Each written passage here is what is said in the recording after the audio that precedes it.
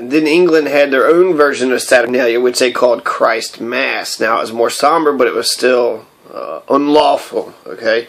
So there would be open sex in the streets, sometimes there would be riots, sometimes murder.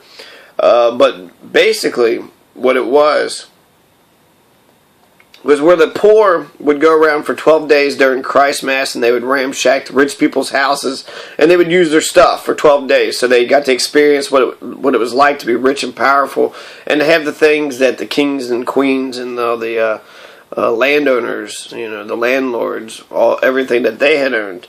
And so it was very popular. It was very popular for many years. They tried to outlaw it for about 4 years during King Charles I and Oliver Cromwell, and then Charles II, when the monarchy was restored.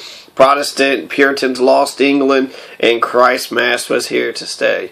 So Christ Mass is Saturnalia, right? It's the English version of Saturnalia.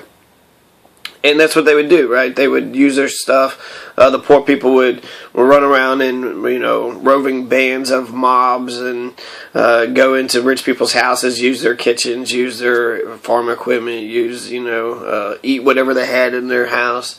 And then actually during these ceremonies, one of the poor peasants would be elected for the king. They would be king for 12 days, and they got to experience what it felt to have ultimate and absolute power, because they would be the ones who dictated the order for the day. And so after the 12 days were up, however, the peasant would be metacommented. He would be JFK'd. So after 12 days, Christmas is up, the poor peasant king or queen would be put to death. So therefore, the one who initiated all the breaking in, used rich people's kitchens, tools, machinery, cars, electronics, etc., be put to death, just like Jesus. The death of the leader of the mob saves the sins of everybody in the crowd, and nobody's responsible for the crimes of breaking property. It's a lottery where you're the luckiest man in the world for 12 days, and then you're Marie Antoinette and King Louis XVI guillotined to death, and into poor peasant tyranny of sharing the wealth. St. Valentine, St. Patrick, St. Nicholas, it's all brainwashing from the Catholic Church. St. Martin Luther King, St. Fred Hampton, St. Gandhi, St. Malcolm X, St. Huey Newton, St. Tupac are all better sounding saints. Jesus the Christ was even questionable character too. Did he even exist? You got 20 different religions that have some sort of Jesus Christ, and all of his myths are included in their own. Halloween, the Day of the Dead. Rob Schneider was born on Halloween, and so was Will Smith, Peter Jackson, and Vanilla Ice. And so really it would make more sense of rocking Vanilla Ice or watching some Peter Jackson, Goblin, the Hobbit movies, Frodo Baggins, Will Smith, right, movies, The Pursuit of Happiness. Some Rob Schneider movies is funny, right? Instead we got slutty goblins, slutty vampires, slutty witches. But actually, we should keep the sluts. We could be a slutty Vanilla Ice, be a slutty Will Smith, Peter Jackson, Rob Schneider. So Halloween, that makes sense because you're celebrating a birthday. But on Halloween, the dead are going to be coming back to life to haunt us in our nightmares like zombies. So we got to dress up like the dead and wicked slutty nurses to scare those dead ancestors back into hell, or to mock them or something. Or maybe we dress like them so they feel welcome. Hey, we're just like you. And then we celebrate the dead by asking everybody in the neighborhood for 1 or 2 pieces of candy for socialism. Right, how everybody gives a little and everybody gets a lot, just like true universal health care should have been if we had a public option. So thanks a lot, Obama. Your socialism sucks. Halloween is so important to Americans. We spend $6 billion on it every year. It's the second biggest holiday behind Christmas. Halloween. And Halloween came from the Celtics, right? It's the Celtic New Year, Samhain, also like Samhain.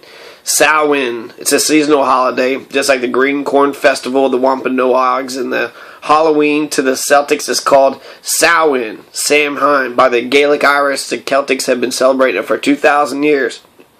Trick-or-treating came from the combination of Guysen and Solon. And in medieval Britain, Solon was when poor peasants, kids dressed up in costumes, and they'd pray for the souls of the departed, for your dead relatives, in exchange for soul cakes. So in exchange for food, they would pray for your dead. Guising was when folks would go door to door reciting poetry, singing, or telling jokes in exchange for money, food, and wine. So guising is sort of begging, but not really. It's doing, we'll sing a song, we'll recite some poetry, we'll tell you a joke, give us some money, some food, some wine.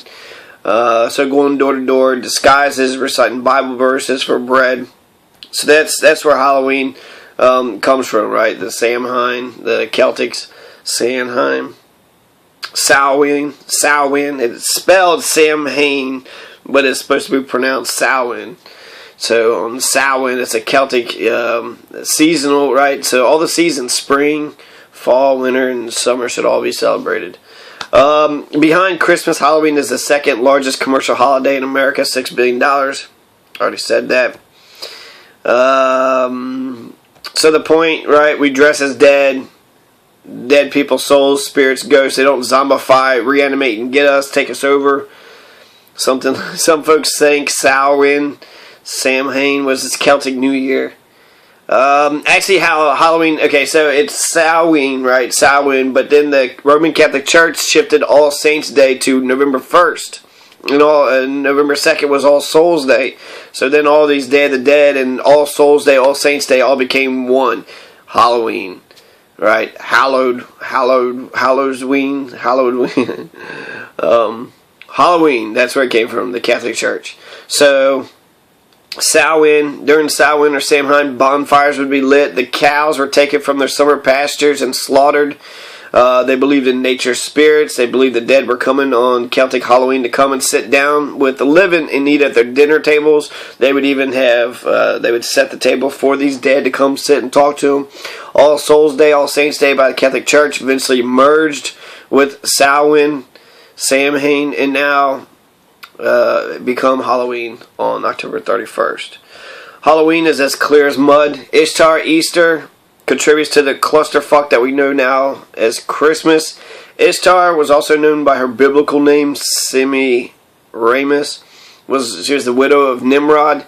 She was called the Queen of Heaven and claimed to have been impregnated by Nimrod through the rays of the sun. Later had a son by the name of Tammuz, who had a miraculous birth on December 25th. The weeping of Tammuz is Lent. Pagans believed that Nimrod was reincarnated as Tammuz, and so Easter Ishtar married her son Tammuz. Pagan sun worshippers celebrated the birthday of the reincarnate sun god on December 25th. Scripture is very clear that we are not to celebrate this particular holiday. The children gather wood and the fathers kindle the fire, and the women knead the dough to make cakes to the Queen of Heaven and to pour out drink offerings to other deities that they may provoke me to anger. And this is Jeremiah chapter 7 verse 18. The passage above is obviously referring to making Christmas cookies and leaving those cookies in a glass of milk for Nimrod's widow Easter, who was called the Queen of Heaven. The only difference is now those offerings are left for Santa, aka Satan himself.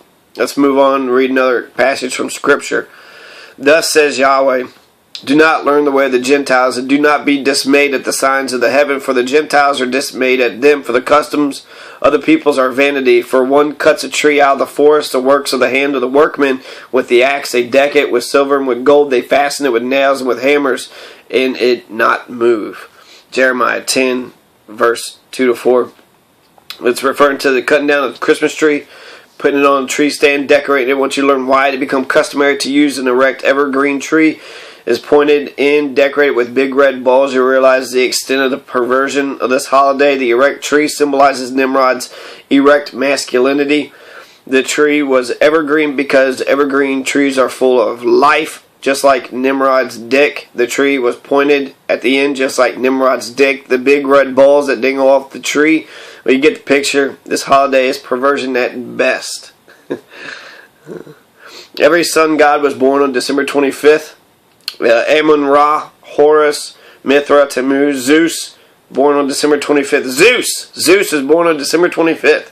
Apollo, Zeus' son, which is Hercules, no. Apollo, no. Dionysus.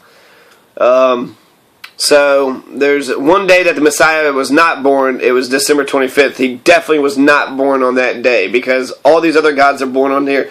No fucking way he was born the same day, right? So in fact, the scripture is quite clear that the Messiah was born in late September or early October on the first day of the Feast of Tabernacles. So Jesus is actually born on the first day of the Feast of the Tabernacles, whatever that is. So Amun-Ra, Horus, Mithra, Tammuz, Zeus, lots of gods are actually born on December 25th. Christmas, the whole thing is just one big clusterfuck of so many different cultures coming from all over the place. Essentially just a party that Jesus was born, right? And the party has just changed and turned into sort of a life of its own. It's created its own thing. It's mostly a pagan midwinter holiday, so it's a celebration of the winter solstice.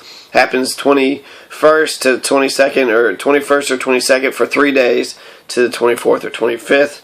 So the winter solstice, that's where Christmas comes from. It's in the northern hemisphere. This is when the day is shortest, the night is longest. It's an important weather game changer, setting the whole system backwards. Okay, so the celebration of the winter solstice in the northern hemisphere, that's why we celebrate Christmas.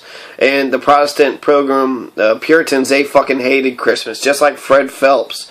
So the Pilgrims never celebrated Christmas. They charged 5 shillings fine for anybody who partied on December 25th. It was illegal in America to celebrate Christmas until 1840. Germans brought the Christmas tree over to America.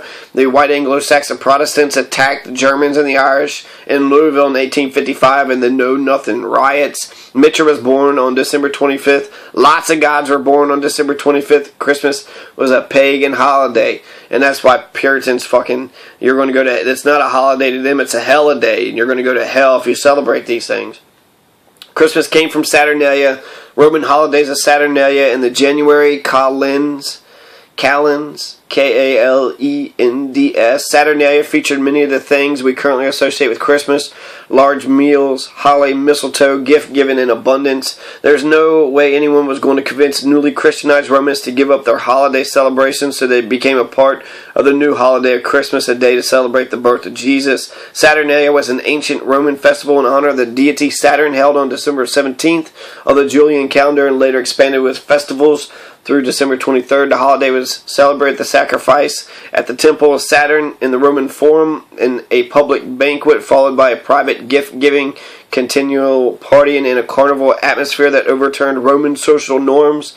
Gambling was permitted, and masters provided table service for their slaves. The poet Catullus called it the best of days. In Roman mythology, Saturn was an agricultural deity who is said to have reigned over the world in the Golden Age, where humans enjoyed the spontaneous bounty of the earth without labor in a state of social egalitarianism. The revelries of Saturnalia were supposed to reflect the conditions of the lost mythical age, not all of them desirable. The Greek equivalent was the Chronia. Saturnalia is a festival of light leading in the winter solstice, which the abundant presence of candles symbolizes the abundance and the quest for knowledge and truth. The renewal of light and the coming of the new year is celebrated in the later Roman Empire at the Dies Natalis of Sol Invictus, which is the birthday of the unconquerable sun, on December 25th, which Marcus Aurelius practiced. The popularity of Saturnalia continued into the 3rd and 4th centuries AD, and as the Roman Empire came under Christian rule,